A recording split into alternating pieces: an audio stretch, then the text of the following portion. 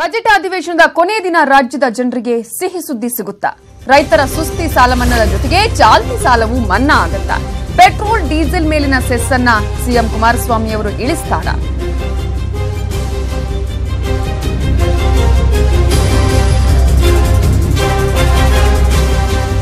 Budget ಅಧಿವೇಶನದ ಕೊನೆ ದಿನ ರಾಜ್ಯದ ಜನರಿಗೆ ಸಿಹಿ ಸುದ್ದಿ ಸಿಗುವ ಚಾನ್ಸಸ್ ಇದೆಯಾ ಅನ್ನುವಂತಹ ನಿಟ್ಟಿನಲ್ಲಿ ಸಾಕಷ್ಟು ಕುತೂಹಲ ಇದೆ.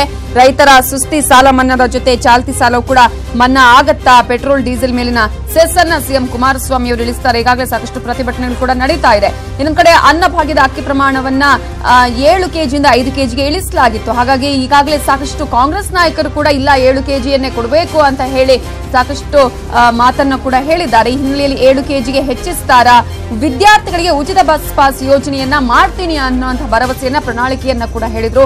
ಆ ಒಂದು ಉಚಿತ ಬಸ್ ಪಾಸ್ ಯೋಜನೆ ಘೋಷಣೆ ಆಗತ್ತಾ ಇವತ್ತು ಅನ್ನುವಂಥದ್ದು ಸಾಕಷ್ಟು ಕುತೂಹಲ ಕೂಡ ಮೂಡಿಸಿದೆ. ಬಜೆಟ್ ಅಧಿವೇಶನದ ಕೊನೆ ದಿನದಲ್ಲಿ ಇಂತಹ ಒಂದು ಸಿಹಿ ಸುದ್ದಿ ಸಿಗುವಂತಹ ಚಾನ್ಸಸ್ ಇದೆಯಾ? ಕುಮಾರಸ್ವಾಮಿ ಅವರು ಈ ಎಲ್ಲಾ ಘೋಷಣೆಗಳನ್ನ ಮಾಡ್ತಾರಾ ಅನ್ನೋದೇ ಈಗಿರುವಂತಹ ಕುತೂಹಲ.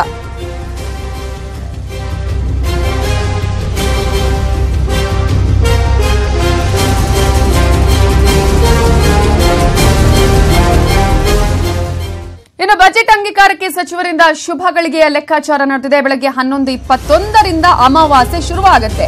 ಈ ಹಿನ್ನೆಲೆಯಲ್ಲಿ ಇವತ್ತು ಬೆಳಗ್ಗೆ 11:20ಕ್ಕೆ ಮುಕ್ತಾಯ ಆಗಲಿದೆ ಚತುರ್ದಶಿ. ಅಷ್ಟರ ಒಳಗೆ ಬಜೆಟ್ ಅಂಗೀಕಾರ ಆಗಬೇಕು ಅನ್ನುವಂತಹ ಸಲಹೆಯನ್ನ ಸಿಎಂಗೆ ನೀಡಲಾಗಿದೆ. ಹೀಗಾಗಿ 11:20ರೊಳಗೆ ಬಜೆಟ್ ಅಂಗೀಕರಿಸಲು ಸಚಿವರು ಒತ್ತಡವನ್ನು ಕೂಡ ಹೇರ್ತಾ ಇದ್ದಾರೆ.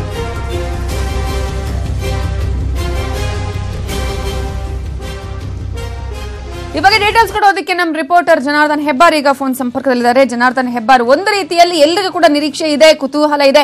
ಏನಾದ್ರೂ ಒಂದು ಘೋಷಣೆ ಆಗಬಹುದಾ ಇವತ್ತು? ಚಾಲ್ತಿ ಸಾಲ ಮನ್ನಾ ಆಗುವಂತದ್ದಾಗಿರ್ಬೋದು, ಸೆಸ್ ಇಳಿಸುವಂತಹ ಪ್ರಮೇಯ ಆಗಿರ್ಬೋದು, ಅನ್ನಭಾಗ್ಯದ ಯೋಜನೆ, ಉಚಿತ ಬಸ್ ಪಾಸ್ ಯೋಜನೆ, ಇವು ಯಾವುದಾದ್ರೂ ಇವತ್ತು ಬಜೆಟ್ ಅಲ್ಲಿ ಬರಬಹುದಾ ಅನ್ನೋದ್ರ ಒಂದು ಕುತೂಹಲದ ಜೊತೆಗೆ ಇನ್ನೊಂದು ಇಂಟ್ರೆಸ್ಟಿಂಗ್ ಏನಪ್ಪಾ ಅಂದ್ರೆ ಅದ್ರಲ್ಲಿ ಕೂಡ 11:21 ಅಮಾವಾಸ್ಯೆ ಶುರುವಾಗುತ್ತೆ. ಅದಕ್ಕಿಂತ ಮೊದಲೇ ಬಜೆಟ್ ಅಂಗೀಕಾರ ಆಗ್ಬೇಕು ಅನ್ನುವಂಥದ್ದು. ಒಟ್ಟಾರೆ ಯಾವ ರೀತಿಯಾದಂತಹ ಡೆವಲಪ್ಮೆಂಟ್ಸ್ ಆಗಬಹುದು?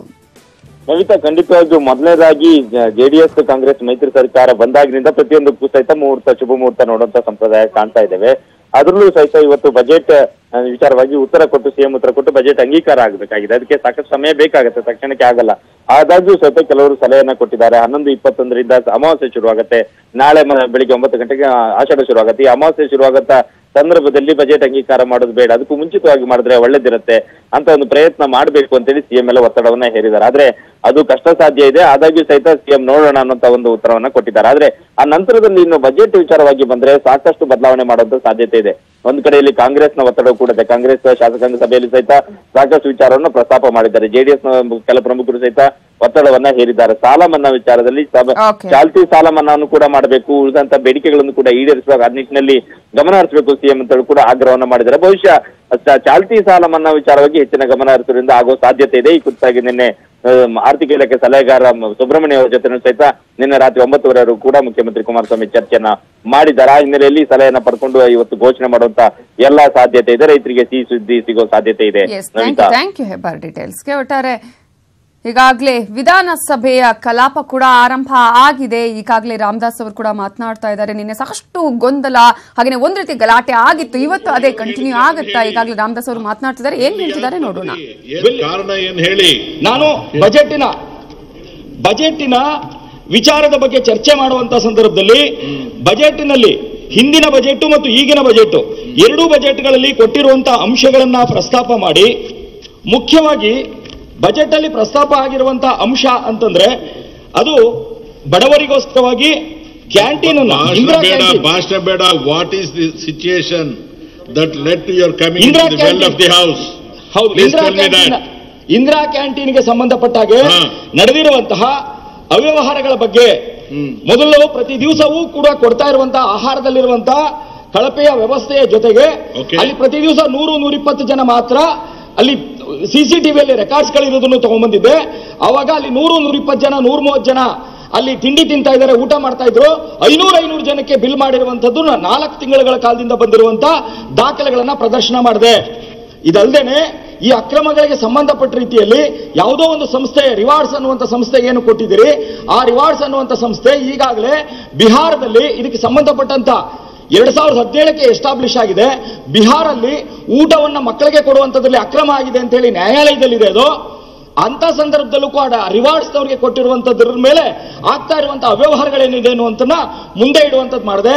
ಇನ್ನೊಂದು ವಿಚಾರವನ್ನು ಮುಂದೆ ಇಟ್ಟೆ, ಖಾಲಿಗೆ ಇಂಜಿನಿಯರ್ಗಳ ಹತ್ರ ಸಿಗ್ನೇಚರ್ ಹಾಕ್ಸ್ಕೊಂಡು ಅದೇ ಖಾಲಿ ಫಾರ್ಮ್ಗಳಿಗೆಲ್ಲಕ್ಕೂ ಫಿಲ್ ಮಾಡಿ ಸುಮಾರು ಬರೀ ಮೈಸೂರಿನಲ್ಲೇ 2 ಕೋಟಿ ರೂಪಾಯಿಗಳ ಬಿಲ್ ಮಾಡಿ ತಗೊಂಡಿರೋದ್ರ ಬಗ್ಗೆ ಕೂಡ ದಾಖಲಾತಿಯನ್ನ ಇಟ್ಟೆ. ಹೀಗೆ ಮುಂದುವರಿತಾ ಇತ್ತು ಇದು.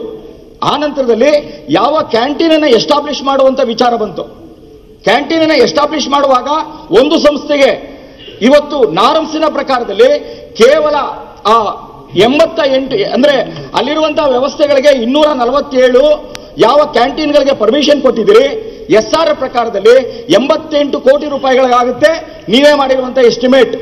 ಆದ್ರೆ ನೀವು ಈಗಾಗಲೇ ನನ್ನ ಪದ ಅಲ್ಲಿ ಉಪಯೋಗಿಸಿದೆ, ಅಲ್ಲಿರುವಂತಹ ಮುನ್ಸಿಪಲ್ ಅಡ್ಮಿನಿಸ್ಟ್ರೇಷನ್ ಅಲ್ಲಿರುವಂತಹ ನಿರ್ದೇಶಕರಿಗೆ ಟೆಂಡರ್ ಕರೀಲಿಕ್ಕೋಸ್ಕರವಾಗಿ ಕೊಟ್ಟಿದ್ರಿ. ಅದನ್ನ ರದ್ದು ಮಾಡ್ದೇನೆ ಹಾಗೆ ಇಟ್ಕೊಂಡು ಆಗಲೇ ಇಂಟ್ರೆಸ್ಟ್ಮೆಂಟ್ 4G ಎಕ್ಸಂಪ್ಷನ್ ಇಲ್ದೇನೆ ಅವ್ರಿಗೆ ಇಂಟ್ರೆಸ್ಟ್ಮೆಂಟ್ ಮಾಡಿದಿರಿ. 211 ಕೋಟಿ ರೂಪಾಯಿಗಳು ಕೊಟ್ಟಿದ್ದೀರಿ. 123 ಕೋಟಿ ರೂಪಾಯಿಗಳನ್ನ 150% ಎಸ್ಕಲೇಷನ್ ಅನ್ನ ಕೊಟ್ಟಿದ್ದೀರಿ. ಈ ವ್ಯವಸ್ಥೆ ಯಾರ್ದು? ಅವರು ಯುನೈಟೆಡ್ ಅರಬ್ ಎಮಿರೇಟ್ಸ್ ನಲ್ಲಿರುವಂತಹ ವ್ಯಕ್ತಿಗೆ ಅದನ್ನು ಕೊಟ್ಟಿದೆ. ಹಾಗಾದ್ರೆ ಸಂಪರ್ಕ ಯಾವುದು? 50 ಕೋಟಿ ರೂಪಾಯಿಗಳ ಒಂದು ಮೊಬಿಲೈಸೇಷನ್ ಅಡ್ವಾನ್ಸ್ ತಗೊಂಡ್ರು. ಆ ಹಣ ಎಲ್ಲಿಗೆ ಹೋಯ್ತು?